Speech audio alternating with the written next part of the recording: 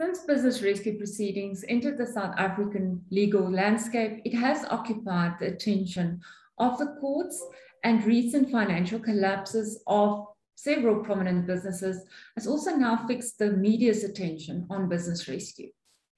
The objective of today's discussion is to highlight some of the shortcomings of our current framework and encourage dialogue for policy design and law reform initiatives.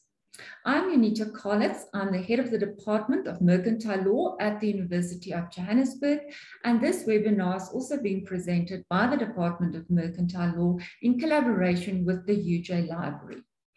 Before I introduce the panelists, I would like to cover a few housekeeping notes.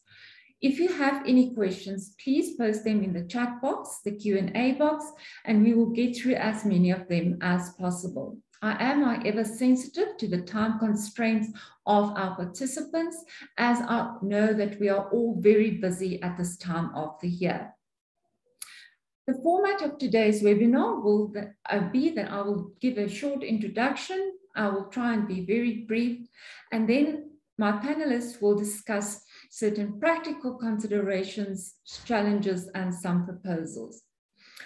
And as time permits, we will then also entertain some of the questions. Before we start, I now want to introduce our Executive Dean, Professor Wessel Domingo, and invite her to say a few words.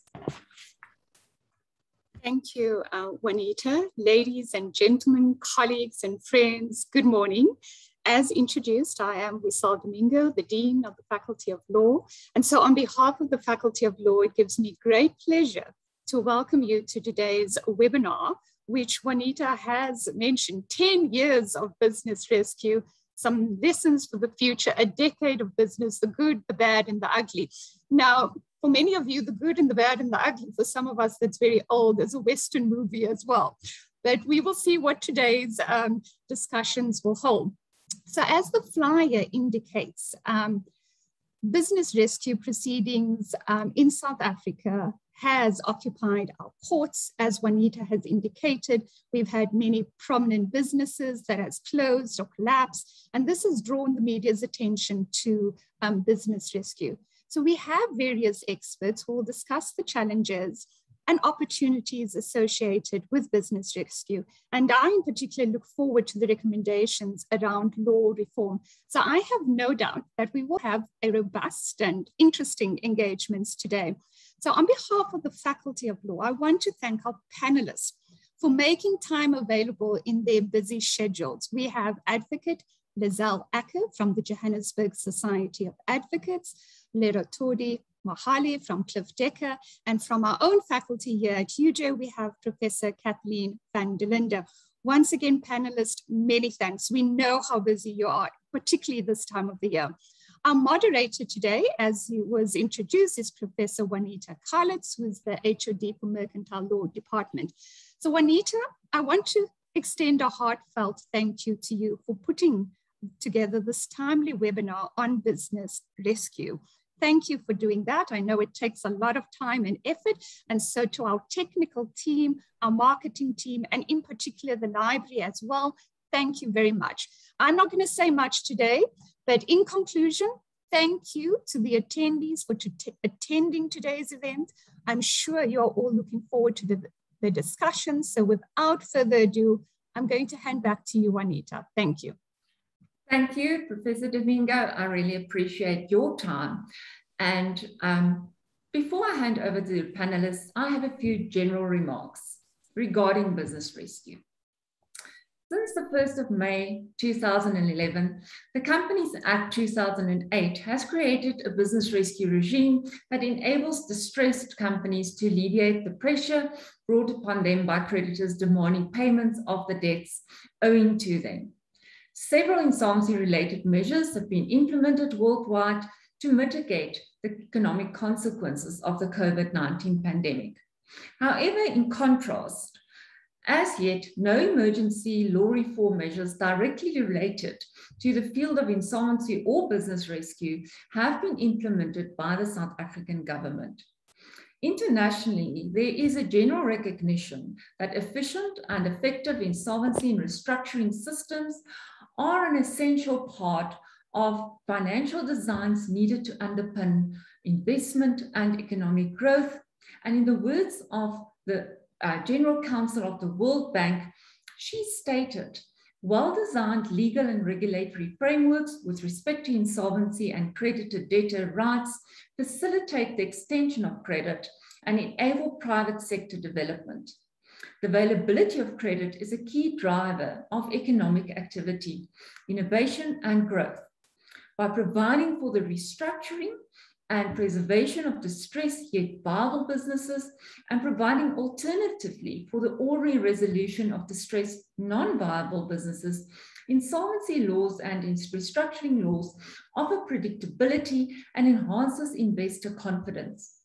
Overall, the transparency and efficiency of creditor systems have a direct impact on the allocation of credit risk and risk management in the financial sector, and consequently also influence the access to credit as well as costs. As the world is steamrolling towards a fresh economic and financial crisis as a result of the pandemic, governments around the globe will again be focusing on strengthening their credit environments. This brings me to the first challenge I want to identify, and that is the lack of progress on policy formulation aimed at improving the regulation of this field of our law. In my opinion, apart from the critical reforms that will be proposed by the panelists, the most glaring challenge would be to convince government to embark on a policy formulation process, drawing on leading international standards and guidelines. The question should therefore be asked whether we have an effective and efficient law reform system in place within the context of restructuring and insolvency law. My second observation is that although attention has been paid to the support of small businesses during the pandemic, similar considerations have not been observed with regard to the insolvency and restructuring of small-medium enterprises, the SMEs. The attention, however, should now turn from emergency funding initiatives to more structural law reform measures. SMEs, small businesses, undoubtedly are the lifeblood of economies, more so where the economies are emerging and developing. We can sometimes ask the question whether Chapter 6 is fit for purpose when it comes to SMEs. If you think of the coffee shop on the corner of the street with 3 tables, 1 waiter and 1 barista, the question or the answer to this question would often be no. It is too cumbersome and too costly. Lastly, the COVID-19 pandemic and subsequent lockdown measures resulted in procedural suspensions, but has also forced a lot of the legal services to leapfrog into the digital era. As a result of the pandemic, there's also an urgent need to implement technology in the area of restructuring and insolvency. The utilization of technology will speed up the process as well as enable the reduction of costs of the proceedings and in turn expedite the buildup of capacity. An example would be to encourage e-filings, virtual creditor meetings, and promoting digital communication options, as well as utilizing data analytics techniques. In order to introduce certain 4IR concepts into law, policymakers will have to undergo a paradigm shift in their approach towards insolvency and restructuring law reform. To prepare for the exponential speed of the change that Industry 4.0 will introduce, even the way in which we are used to approach law reform will have to change in order to process and to absorb these changes into the system. And yes, cost implications are always a key factor in deciding on changing or upgrading any legal framework. In my opinion, any legislative initiative that lands up in my inbox and has not undertaken an in-depth evaluation of the legal as well as the institutional framework to ensure that it is fit for purpose to support the digital transformation to Industry 4.0 would, in my opinion, already be outdated. Although introducing technology into the legal framework may be instrumental in improving service delivery, lawmakers will have to create a policy space to allow innovation to flourish, but at the same time, to ensure that law and innovation are compatible. This is one area of the law, business rescue and insolvency law, where the law cannot afford to play catch-up. The challenge facing architects of this new legal framework would be to design a simple and predictable system, which would be an accurate reflection of the present South African economic and social environment, while at the same time safeguarding public interest and fostering international and local confidence. As we celebrate 10 years of business rescue, I can assure you that there have been lots of success stories. COVID has, however, highlighted the fact that we urgently need to investigate the possibility of special insolvency rules for SMEs, hybrid workout procedures, the facilitation of an effective discharge of debts for individual entrepreneurs, and it is necessary to take a holistic approach towards law reform and develop a modern and innovative framework. And then, as part of this process, include broader notions such as the changing nature of the law in the 4IR era, environmental principles, as well as sustainability. It gives me great pleasure to now hand over the virtual microphone to Lerothodi Mohale, which is also an alumnus of the faculty. And Lerothodi will be discussing a day in the life of an attorney specializing in insolvency law and business rescue. Thank you, Lerothodi. Prof, good morning. Thank you. Thanks very much. Good morning, everybody. Prof. Domingo mentioned a movie and everything else, and I thought, you know what, I'm going to just steal that theme and just run with it. Business rescue has oftentimes reminded me of the movie Titanic, where you get into this ship, and it's the best that's ever happened in recent years. And this ship is going to take us from point A to point B, and it's just looking so awesome. It's designed in such a perfect manner. Everything is actually going to go well with this ship, with this journey. And almost halfway, it starts sinking. And as it's about to sink, you literally have some who are deciding, should we jump off, or should we just sort of move from the one part of the ship to the other part with the hope that we're not going to sink anytime soon. And sometimes business rescue does actually just give you that kind of feeling. Anyway, for purpose of today's discussion, I thought, let me just focus on 4 issues. Again, one looking at sort of 10 years into business rescue, and just looking at these 4 issues, and I'm going to sort of discuss them in turns.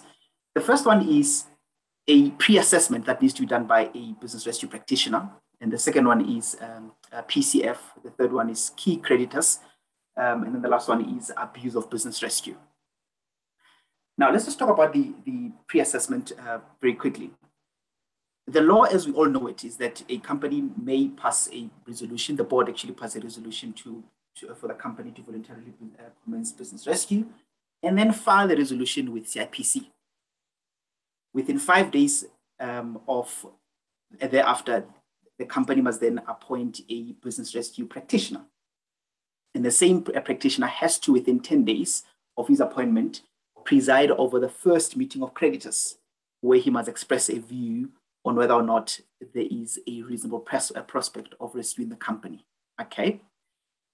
Now, the trigger word there is rescuing. Is there a reasonable prospect of rescuing this company? And the meaning of rescue is that it's a restructure of the company. So in other words, is there a reasonable prospect of restructuring this company, i.e. restructuring its affairs, its business, its property, its debt, other liabilities, and equity? so as to achieve one of the two objectives, either to return the company back to solvency or to get a better return for creditors or shareholders than would be the case in liquidation.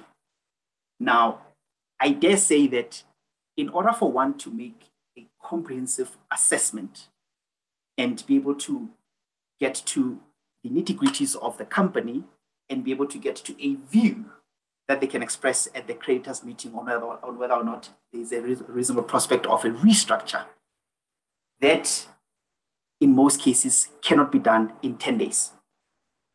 And therein lies the importance of being able to, and in fact, doing a pre-assessment. In other words, doing this entire assessment of the affairs, the business, the property, the debt of the company prior to the company commencing business rescue. You simply just don't have enough time to do it in 10 working days. And oftentimes it's less than that. Now, the pre-assessment will entail any one or all of the following. One, looking at the annual financial statements. Two, going through the latest management accounts, going through cash flow projections, meeting with management so that you can be able to understand the business of the company. Oftentimes you may have to meet with a level or two below management because those are the people who are actually on the ground and they know which machines aren't working, what the issues are with the employees and so on. That will involve having a thorough understanding of the business of the company. That will involve going through the trade receivables and trade payables. That will involve going through the inventory list and actually checking whether or not those assets exist. It's one thing to have this fancy thing drafted and signed off by auditors, but you've got to check if they actually exist. And all of that just can't be done within 10 days. It has to be done before business rescue.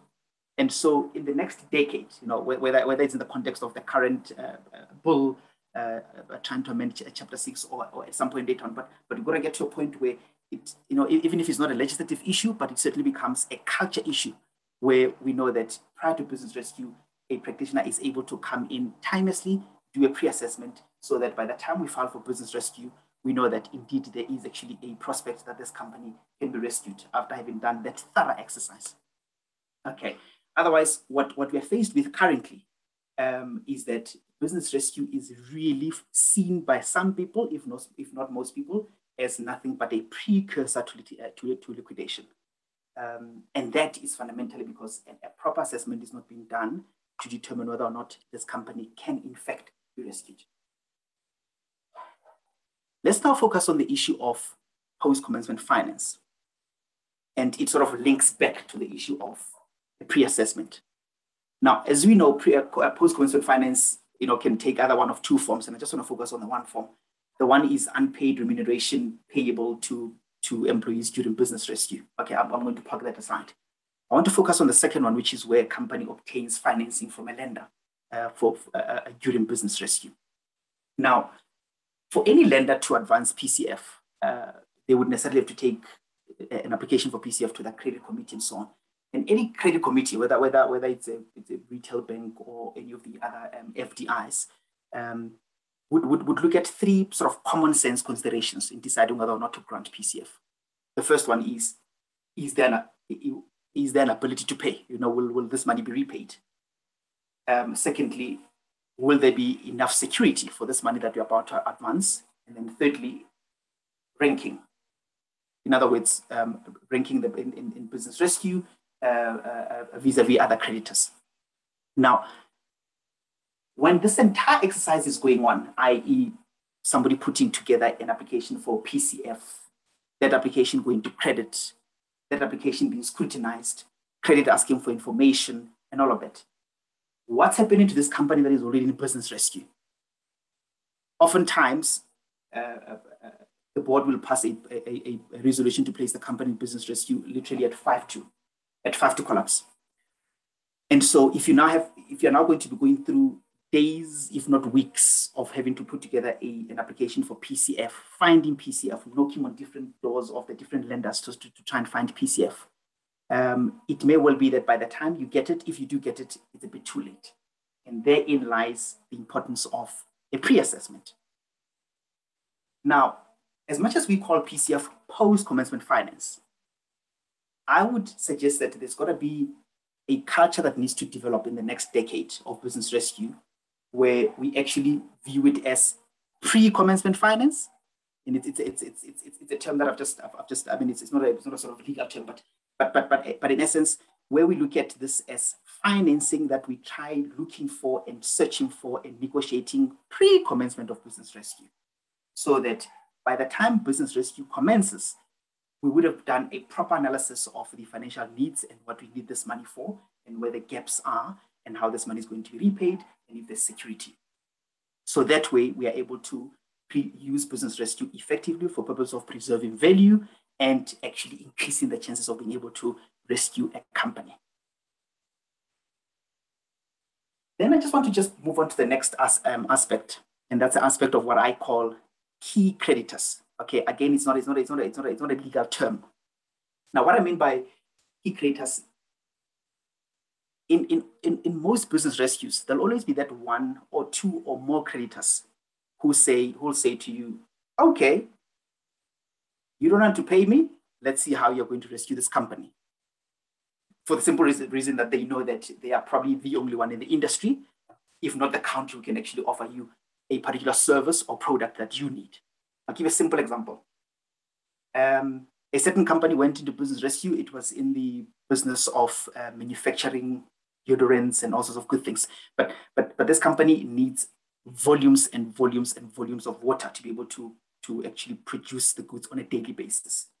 It owed a whole lot of money to the Johannesburg Water, and Joburg Water simply said, okay, if you're not going to be paying me during business rescue, and you're not going to be paying me what I want you to pay me so that I can actually start supplying with water, I'm simply going to cut my water supply.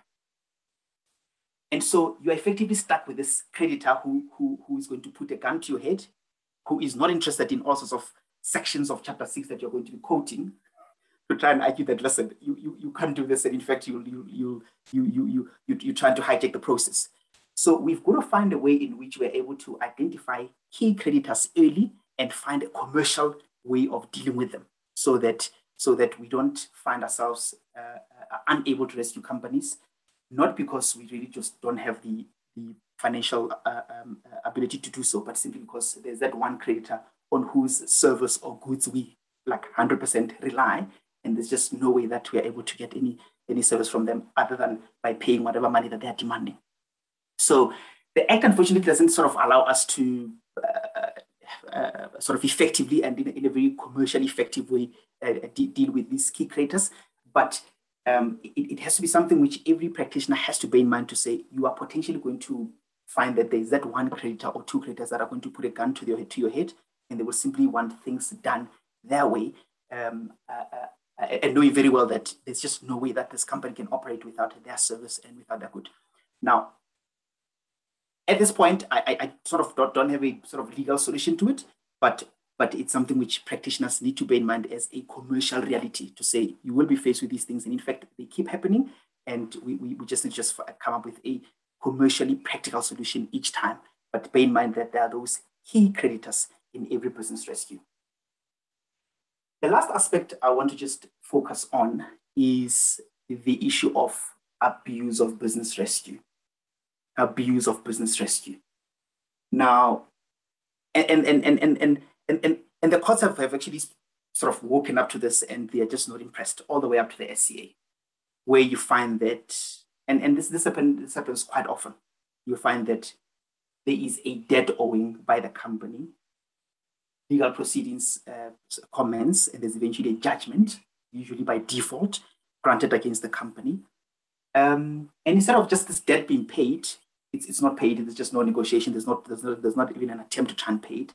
And then one day, when the sheriff is about to attach some property, or when the sheriff is actually about to now proceed with a sale on auction to try and sell the property of the company, a day before the sale, you then get the board sitting and then actually passing a resolution to place the company in business rescue. Now, if we just sort of go 2 steps backwards and we just look at the basic principles of business rescue. And the first principle is the board may resolve to place the company in voluntary business rescue. It's something which it's sort of a discretion that they may exercise, but subject to making sure that there is financial distress and there's a reasonable prospect of rescuing the company. Now, at all times, one has to be able to tick the box and say, is there financial distress, i.e., is there a possibility that, or rather, does it appear reasonably unlikely that the company won't be able to pay its debts as they become due and payable in the next 6 months? Alternatively, is it reasonably likely that the liabilities will exceed assets? Okay. Secondly, is there a reasonable prospect that this company can be rescued, i.e., can its assets, can its debt, can its business be restructured so as to get it back to solvency? Nowhere there does it say that you may use business rescue to basically avoid liability. And that's quite frankly what has happened a few times, and it has just left a very bad taste in certain people, even on the bench, when it comes to business rescue.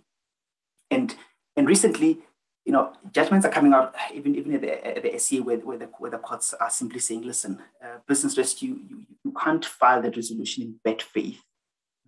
Once on the facts, the court sees that you simply file this resolution in bad faith to avoid liability, purely to frustrate a creditor's entitlement, the courts will set aside that resolution. And so, in the next decade of business rescue, we have got to avoid using business rescue as a way of stopping sales and execution, stopping banks from perfecting their security because they're entitled to. We've got to avoid putting companies that are just hopelessly insolvent. There's just no way that they can be rescued, putting them into business rescue. So just to summarize, one, the issue of a pre-assessment, you've got to just try and promote it as a culture in the industry to say before you accept appointment, and before you accept appointment as a practitioner, go through a thorough pre-assessment to determine whether can this company actually be rescued, what's going on, what are the issues, is it really in financial distress? Secondly, to the extent that PCF is required, and it often is, that search for PCF and discussions in relation to PCF and negotiations and signing and sort of identifying, quantifying what PCF amount, all of that needs to happen prior to filing for business rescue.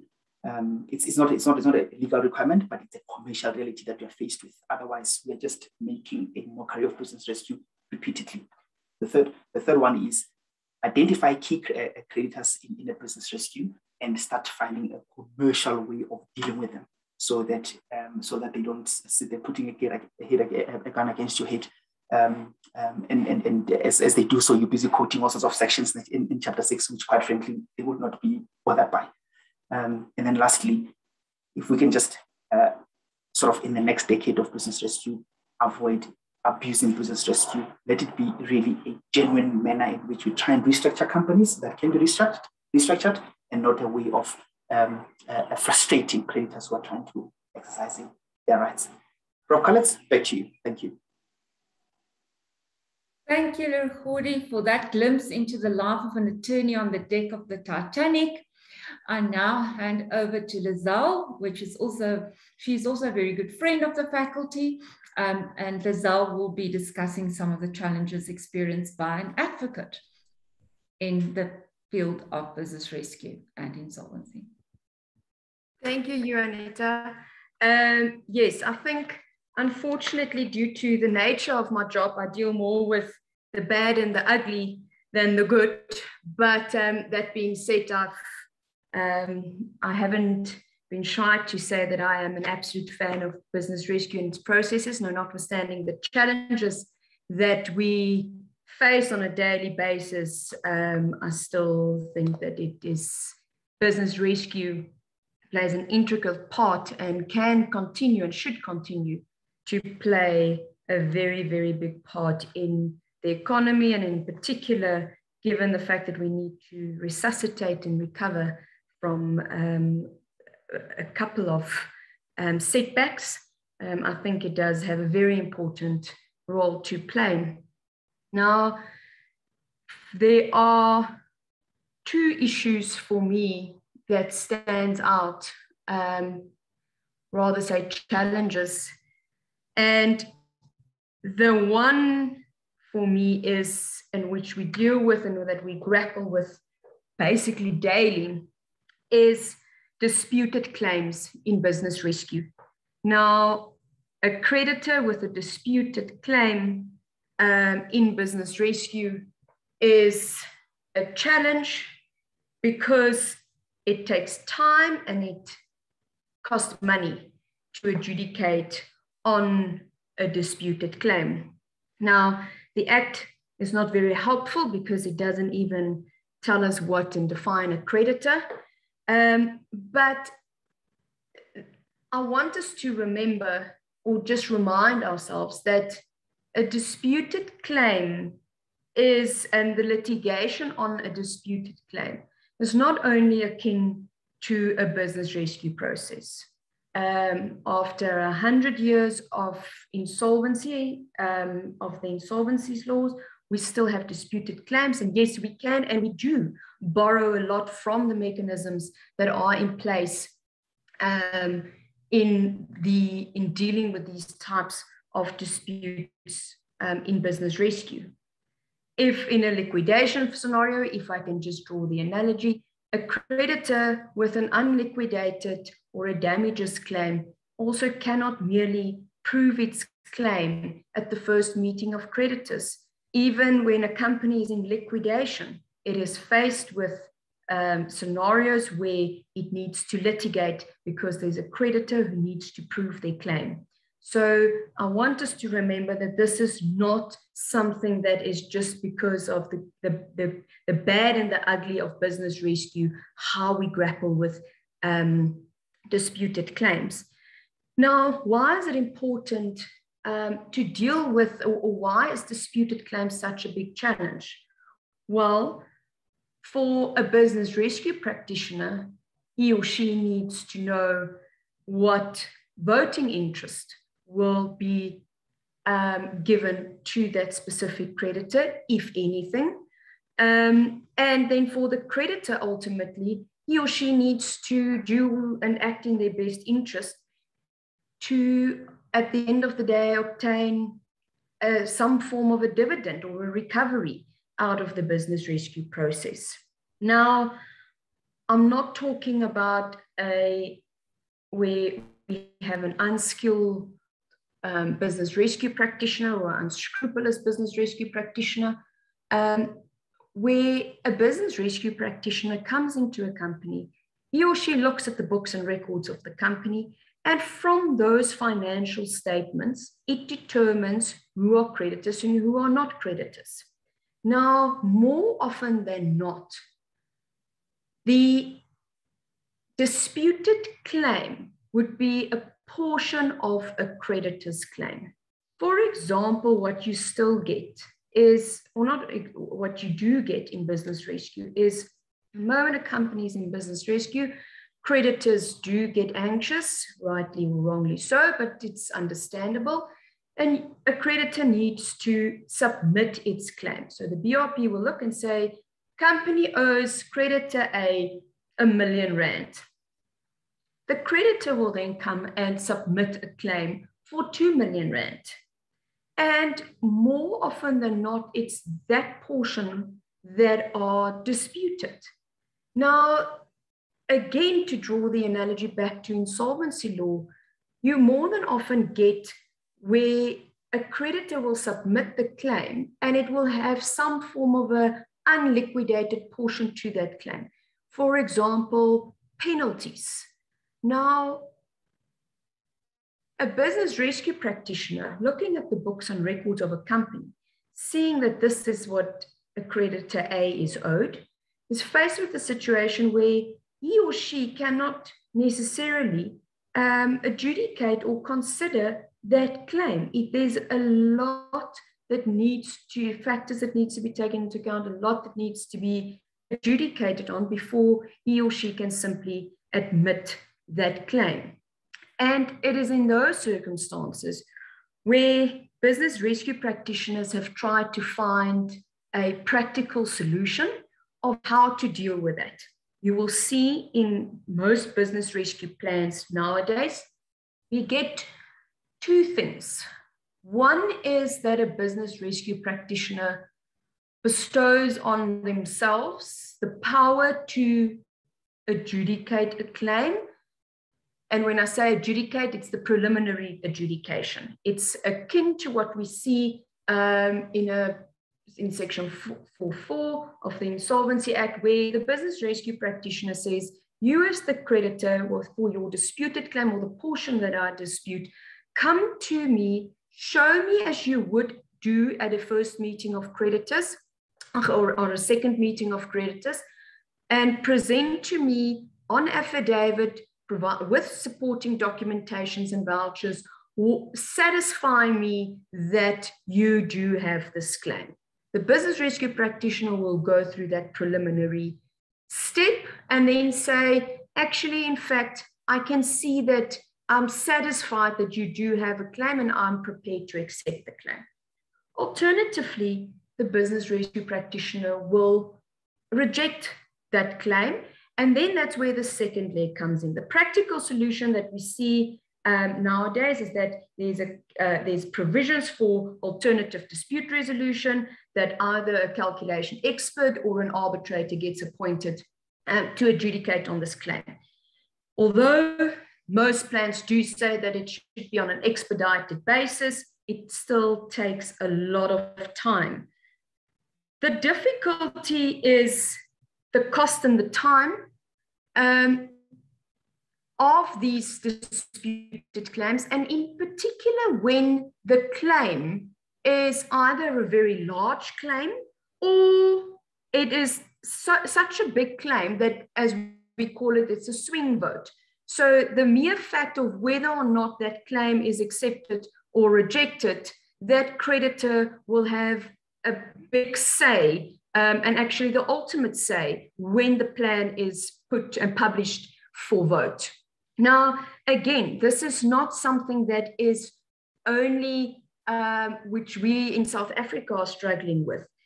In the United States, they have a process which they call a estimated claims process.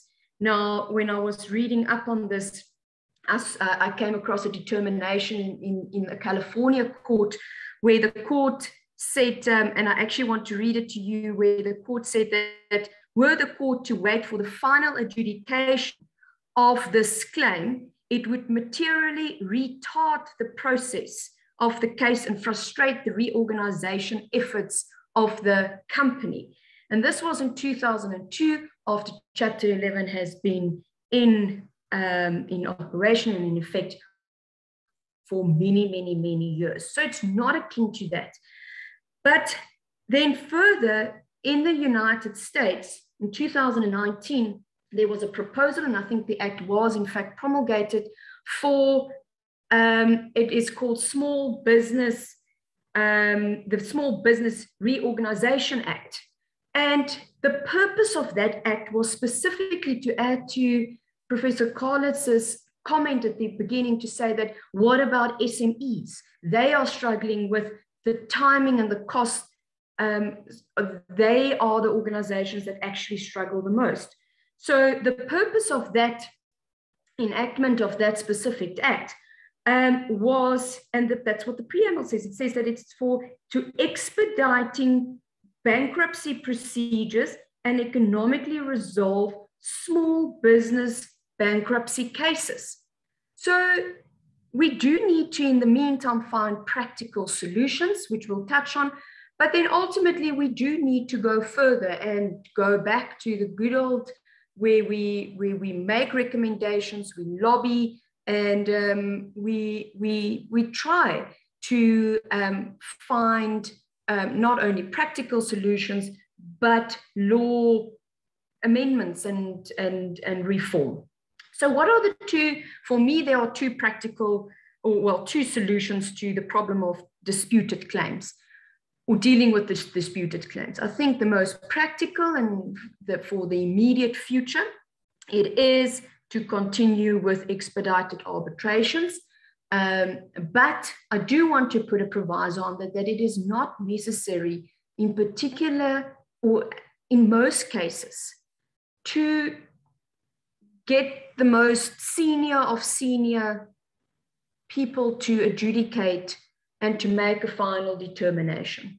I don't think that there's a handful, and I see it in most business rescue plans, we and rightly so, but I think there should be two categories. There should be a category for claims which are complicated and disputed, where we do propose appointments of retired judges and senior counsels. But I do think that in the smaller and less complicated issues, where most times it's actually just a number crunch, where we don't have to necessarily go through an arbitration in the true sense, where we can actually appoint an expert or a bean counter to do the determination of those claims. Then a solution which I think we should look in the future is the company's tribunal does have powers to determine certain disputes relating to companies. Usually, and nowadays it's for AGMs and for misuse of names and reservations of names. But the tribunal is there, it's operative, it's effective sometimes more so than other times, but it's a free service. So I think it is important to go and explore whether the tribunal cannot perhaps assist in extending its powers to deal with disputed claims in business rescue, even if it starts only to limit it and it limits its scope, like the small claims court does, to say we've got all claims disputed up till a certain amount gets adjudicated by the tribunal. I do think it's something which can be done and which will certainly be a very cost-effective way, in particular for SMEs, to do. Then the second thing, very quickly, that I do think is a challenge and an interesting debate is the business rescue practitioner's obligation and powers, or limited powers, to investigate the affairs of a company. Now, in the industry, most people compare this investigation and say, but there's no investigation in business rescue proceedings akin to what we find in a liquidation through a 415 or a 417 inquiry.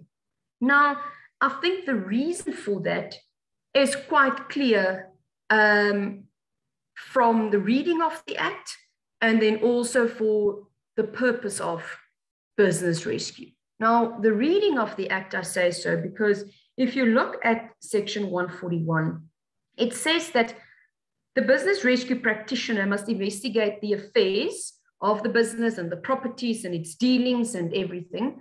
And then the last sentence is very important. It says, after having done so, consider whether there is any reasonable prospect of the company being rescued. So the primary objective and purpose for the business rescue practitioner investigating the affairs for purposes of complying with Section 1411 is to make up or to conclude, which he must do at the first meeting as well as the second meeting, and say, I still believe that there is a reasonable prospect of this company being rescued. That's the primary purpose. But the second purpose that we need to, and then it goes on to say that if there's any evidence, avoidable dispositions, avoidable transactions, or reckless trading or fraud, there are certain steps that the business rescue practitioner must take, and he must direct the management of the company to do so. Now, the reason for that is, as literally the decade-old saying goes, is business rescue is a forward-looking process. It's not looking backwards. You take the company's current situation and you see how can you restructure its affairs to let it proceed either on a solvent basis or to give creditors the best outcome that it can. Now, we must also remember, as Judge Brunt said as far back as Oakdean decision, that business rescue is not there to avoid the consequences of liquidation. It is there to restructure the company and to give it a way forward. But if that can't be achieved because of certain conduct that can simply not be excused, I I don't think it's the duty of the business rescue practitioner to go over and beyond than what he is required to do, to investigate, to report on that, and then do his job to find a plan together with the creditors to move this company forward. Now, how do we deal practically with inquiries and this investigation in business rescue? Business rescue practitioners do, to the extent that they can, and there are funds available, or a creditor is happy to do so, do appoint forensic auditors or forensic people to do and have a look and investigate the affairs of the company. That report is made available, and he can then deal with whatever needs to be done in the business rescue plan. And we do see that business rescue practitioners report on the findings in the plans.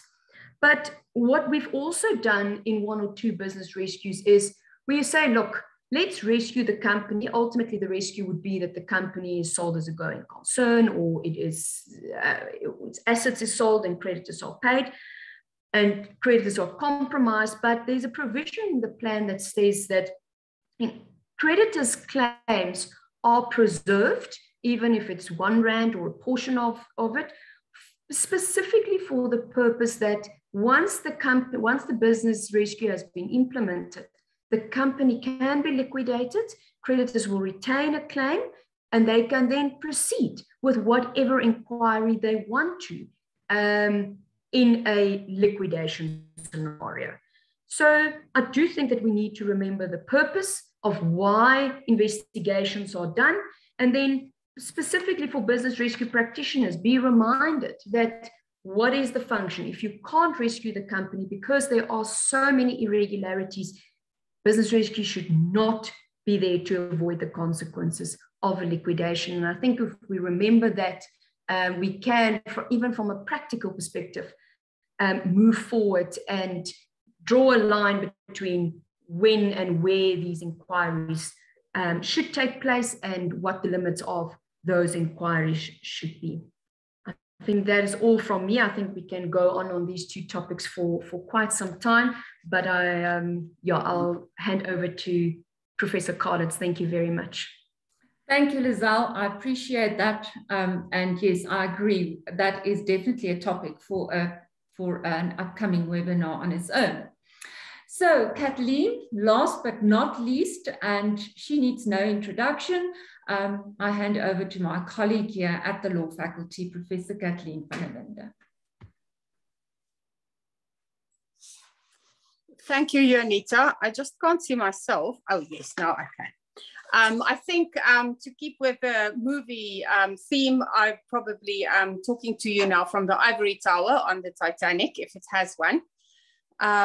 But I think one of the important things is that I was just thinking about what Lerothodi said about the commercial pressure that creditors can exert, and that the need for making arrangements for essential creditors. And it's not really something that is impossible for the law to address. And it's exactly the theme of my presentation this morning, is that law reform can actually address some of the very dire practical difficulties with business rescue. Now, business rescue in South Africa, of course, has two possible outcomes.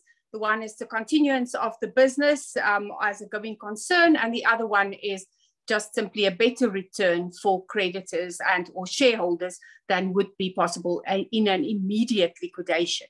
So I say in both instances, regardless of which of these two objectives are at play, continuance of the business, at least for a short while until it can be sold, is an important part. And if you look at the provisions on business rescue, you can see that it actually envisages that the business will be continued after the start of business rescue. And one of the problems is indeed that key creditors can stop supplying the company and basically hold it to ransom. So overall, if you look at modern rescue systems in other jurisdictions as well, we see that they very often try and create an option for a company to get rid of onerous contracts. Sometimes onerous contracts are actually the reason why the company is in financial distress. On the other hand, we see that those same systems also provide for the continued supply of certain goods and services, or the continuance of contracts, and make some special arrangements that actually detract from the normal position in contract law. So modern business rescue systems basically allow some interference with the principle of contracts must be kept, or pacta servanda sunt. But what is very important, it tends to balance that by then protecting those who are continuing to supply a company in business rescue, or of course also in liquidation. So, and some of them go very far to protect those post-commencement suppliers. In the UK, the insolvency practitioner actually has to guarantee the payment of those supplies. So in South Africa, we've now already seen that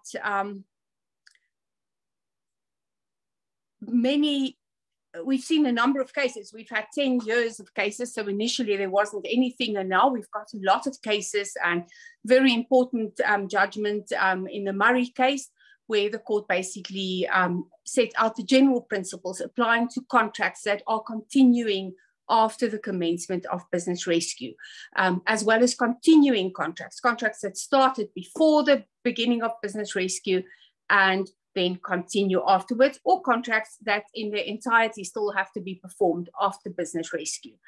And the main problem in South Africa is, in many cases, and I'm not going to deal with their names now, we see that companies in business rescue are being evicted from rental premises.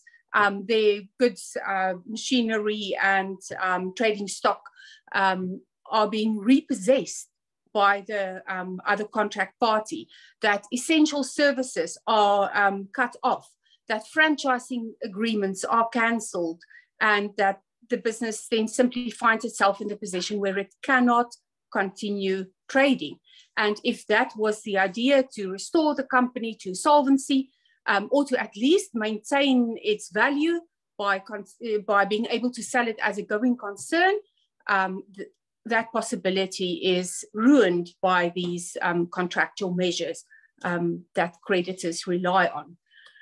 In the UK, and in fact, I'm glad, Lerothodi, that you mentioned ransom, because in the UK, there was a lobby group that said that 14% of liquidations could be prevented if companies in rescue could force their creditors or other contract parties to continue supplying on pre-commencement terms.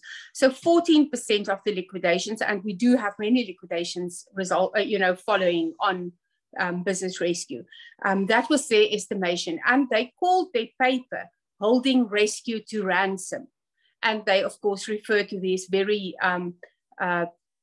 problems that Lerothodi raised. So in South Africa, we find that creditors often want to cancel these contracts, and I think it's not only because of the legal position. Obviously, there's a lot of skepticism. They are uncertain of exactly where their claims will rank, and I mean, that's a completely justified doubt, because it's still unclear. Sometimes they, they've seen many instances where business rescue was being abused. So creditors very often try and cancel the contract as fast as possible. Just to get back to the uncertainty about their claims, it's uncertain whether, if the company is in business rescue and a creditor, in terms of a pre-existing contract, say for example a landlord, keeps on supplying the company, whether those payments for the periods after the commencement of business rescue, whether they actually form part of pre-commencement claims, whether they are post-commencement claims, as in part of the cost of business rescue.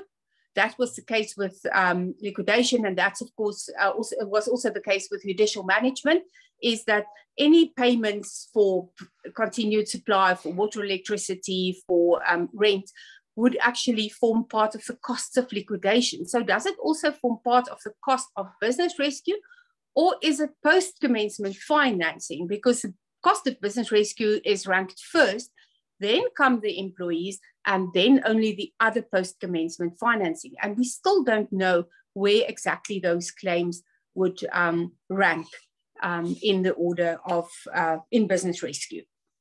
So what the Companies Act does, and it's good that it has given attention to unexecuted or continuing contracts, is in section 136(2), it says that the business rescue practitioner has the power to suspend any obligation of the company that has not yet fallen due. And that's, of course, an obligation in terms of a contract that existed before the business rescue proceedings started. So any pre-existing contracts, if the company still has obligations that only fall due during business rescue, the business rescue practitioner can suspend those obligations before they fall due, because the Act says obligations that would otherwise have fallen due. So you have to suspend them in time. It might be that by the time that the business rescue practitioner takes over, many of these obligations might already have fallen due, and then they can no longer be suspended. The other alternative to suspension is that the business rescue practitioner can approach the court to cancel those obligations, but still it's only obligations that will still fall due in the future, so they can be cancelled.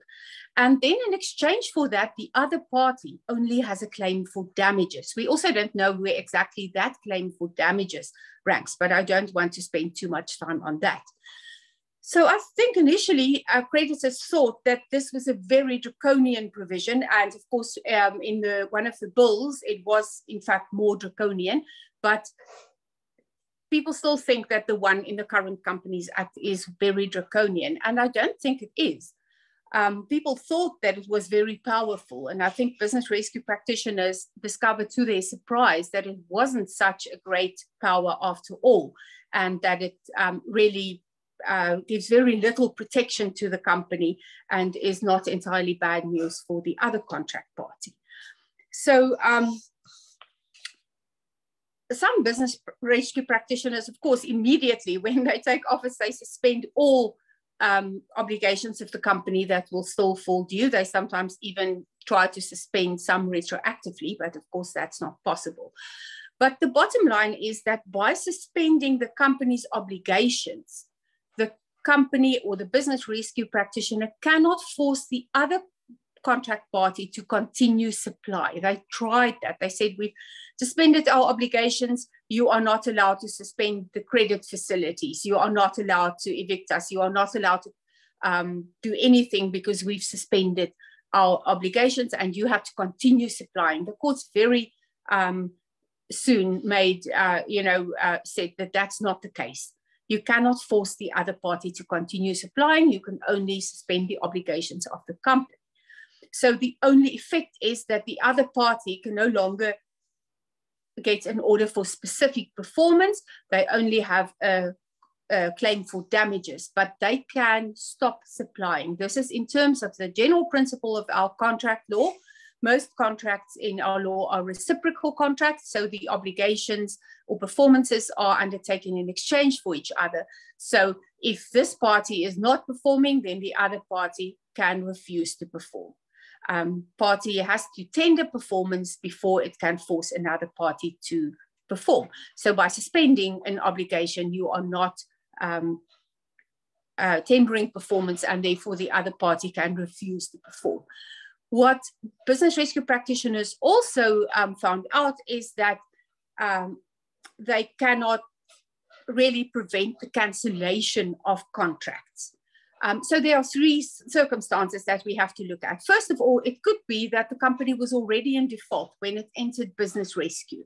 Clearly, our courts have said that in terms of normal contract law, such a contract could still be cancelled. Secondly, if the company defaulted after the commencement of business rescue, but in respect of an obligation that has not been suspended, clearly the other party can still cancel the contract. The third scenario is where the other party is now trying to cancel the contract on the basis of the non-performance of a suspended obligation. We don't know yet what the legal position is, but in the Murray case, the court said arguably in that case, the other party cannot cancel. But if there's any other reason for the other party to cancel, it can still cancel. But if the only problem is that the company has suspended certain obligations, the court said, well, that's one of the ways in which you can protect yourself. But that was not part of the ratio of this case. It was really just an aside or incidental remark. So we'll have to see when the right case presents itself. But in most of these cases, the company was already in default before the time, and it just continued occupying premises, for example, without paying. So, and the third problem is even the moratorium, the Companies Act says if a company is in business rescue, then you cannot take legal proceedings against it or enforcement action. Initially, in some of the early cases, the argument was that cancellation of the contract would amount to legal proceedings and therefore could only take place with the permission of the practitioner or with the consent of the court. And the courts also rejected that argument. And in addition, they adopted a very narrow interpretation of the moratorium. So it might be that a party can cancel the contract. In order to give effect to that cancellation, they do in fact need legal proceedings. We know that is the case with eviction, for example. You cannot just tell the other party to leave. If you've cancelled the contract, then you would still need a court order to evict that party. And then for that, we've got two lines of cases. The one line of cases said, but once the contract has been cancelled, the company is on the premises illegally and the property is no longer lawfully in its possession, and therefore you don't need consent to lift the moratorium because you can just proceed with these legal proceedings. And then the other line of cases said it still falls under the moratorium, but we will look at the circumstances. And that is the solution I favor. I think the moratorium clearly says it protects the company when you are acting against it on the basis of property that's lawfully in its possession. But it also, the primary function of the moratorium is to protect the company when you are litigating against the company. And if you are trying to evict the company, you are still trying to litigate against the company. The part about the property in the lawful possession of the company was actually meant to extend the moratorium, not to narrow it. So that would also cover instances where you are not litigating against the company personally, but against somebody else in respect of company property that's lawfully in the possession of the company. For example, in the case of rental property or leased premises. If you are litigating against the owner of that premises that the company is occupying, you would also need to lift the moratorium. So the moratorium also, as interpreted by the majority of the cases, doesn't go far enough. The big problem, I think, is this principle of reciprocity. That is exactly the thing that allows this ransom to happen. Because if the company is already in default, I can say, I know that the company needs my supplies, I can say, well, unless you pay up all your arrears, or I'm not going to continue supplying. It's because of this principle of reciprocity of contracts. And I think that in our law, business continuance is not sufficiently facilitated. Another problem is that also relates to these ransom payments or ransom conditions are ipso facto clauses. They've enjoyed a lot of attention abroad, but not really in South Africa. An ipso facto clause would be a clause that says the minute you go into business rescue, this will be the terms of the contract. It will be cancelled, or the interest rate will increase, anything that's triggered automatically by the fact of business rescue. So without the company defaulting on anything, the mere fact that it goes into business rescue can lead to the cancellation of the contract. In many other modern rescue systems, such clauses are outlawed. In South Africa, they have actually been not really recognized directly, but there are various cases where our courts made remarks to say that, you know, obviously if you had an ipso facto clause about judicial management, it will automatically apply to business rescue circumstances. So the indications are that our courts recognize these clauses. So again, without the company doing anything wrong, apart from going into business rescue, which it sometimes is forced to do, the contract can be cancelled or adjusted. If I look at other jurisdictions, in the UK, for example, they've got specific provisions forcing suppliers of public utilities and internet services and communication to continue supplying after the business, their version of business rescue. So when the company goes into administration, these people still have to continue supplying. The insolvency practitioner has to guarantee those supplies. He can, of course, also stop those contracts, but if he wants to continue, he has to give a guarantee that the company will perform, but only the post-commencement amounts. He doesn't have to make good any arrears. But as long as they say, from now on, we will continue paying, and then the minute that the company does not continue paying for the post-commencement supplies, the contract can, in fact, be cancelled, and it doesn't fall under the moratorium. What they've also got for landlords is eviction is also subject to their moratorium. So if you want to evict somebody, they will, the court will have to decide whether you can do so. And usually the court would look at whether the company actually is intending to continue operating. If that is the case and it's using the premises, the court will not lift the moratorium. But if the company has not been paying, is not using the property, is going to sell its business in any case, then the court would lift the moratorium and eviction can take place. In Germany, they've got an even, I think, better solution. They attack or adjust this principle of reciprocity. And they basically say we are going to divide this contract up in two parts. The part before business rescue started, for that you are just an insolvency creditor or a business rescue creditor, a pre-commencement creditor. You cannot use that as a condition for continued supplies. The practitioner can decide, can force a creditor to continue supplying. So all essential creditors, the practitioner can say, well, you have to continue supplying us. We will pay you your post-commencement contract price, but you cannot insist that we first clear historical arrears. So this may, the upshot of this is that the other contract party cannot use, cannot hold the rescue to ransom by insisting on the pre-commencement arrears.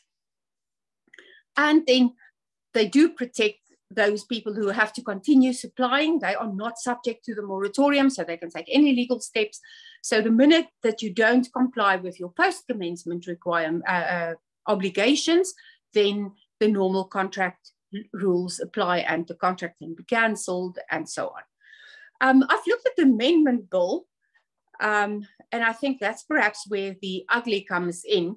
The amendment bill tries in some way to address a little part of this problem. The South African Property Owners Association at one stage said that, landlords might even have to pay for water and electricity, and then they don't get any rent from the company in business rescue. So they are actually having to pay amounts out of their own pocket, whilst they cannot recover that from the company. And companies, of course, wanted to continue occupying the premises without paying because they say they've suspended the obligations.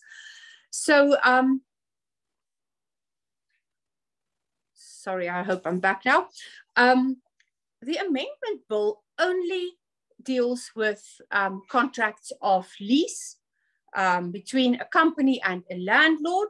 And it says that the landlord will get special protection for any amounts that the landlord has to pay towards public utilities, water, electricity, and so on.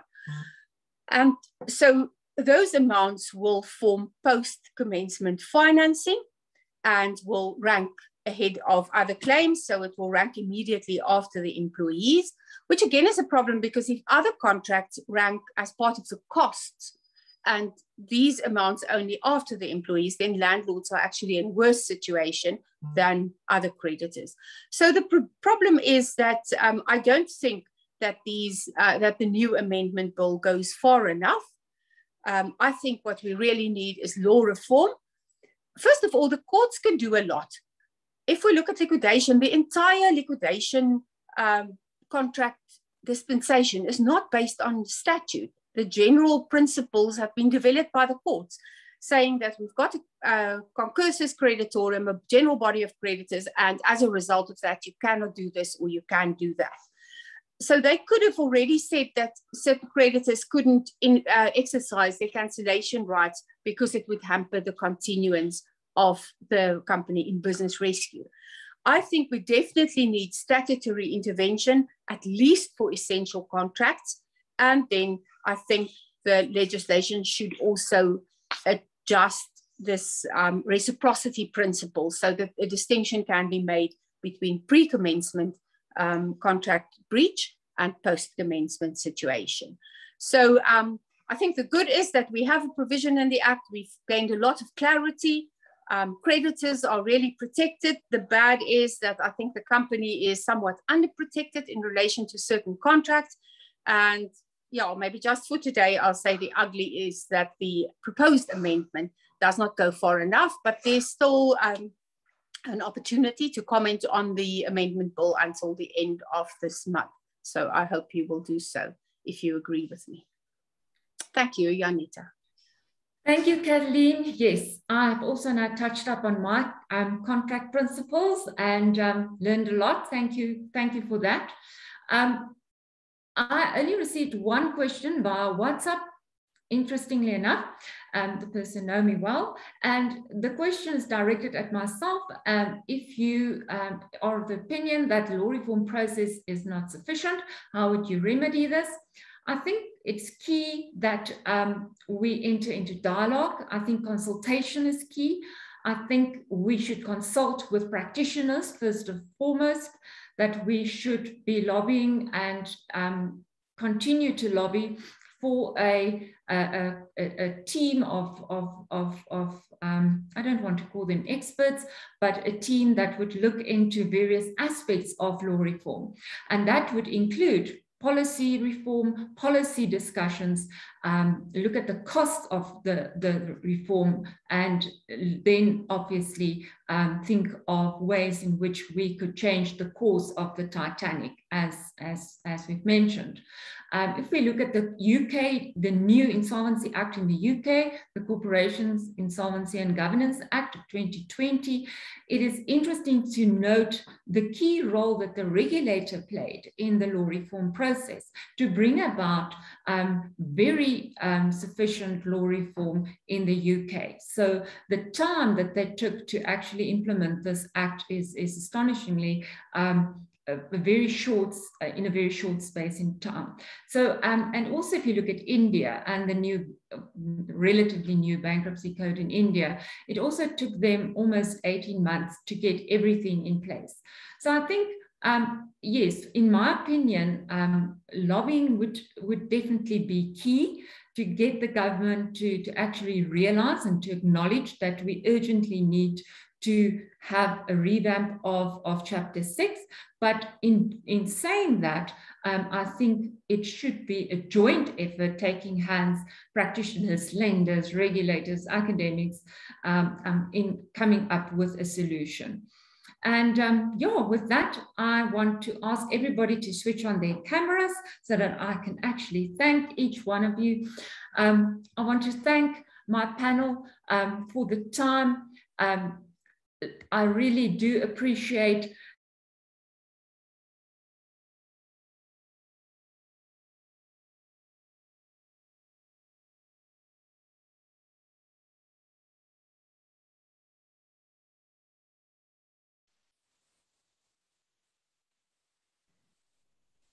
colleagues. Has Juanita frozen, or is it only from my side? Yeah, I think she has, Prof. Perhaps Prof. van Linde on her behalf? Yes, okay, let me continue. I think they often have power interruptions. Janita, if you're back, please take over again. I would like to thank our alumni, Lizelle and Lerothodi, for joining us in this webinar as panelists. And thank you also to everybody at the faculty who arranged this. I don't know if there are any questions, but I think we should, we can conclude. Thank you very much to Janita, even though we can't see or hear her at the moment. And thank you to Professor Domingo for also welcoming everyone. Finally, ladies and gentlemen, thanks for taking the time to join us in this webinar. And I hope we'll have similar events in the near future. Professor Domingo, do you still want to say something?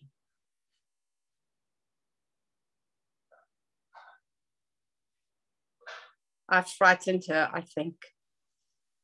This is what makes us realize how old we are if we see our old students as panelists in a webinar. But it was good seeing you all. Thank you very much, ladies and gentlemen. I'm going to end the session now. Have a lovely day further. Thanks, Prof. Cheers. Thank you. Thank you, everyone. Bye.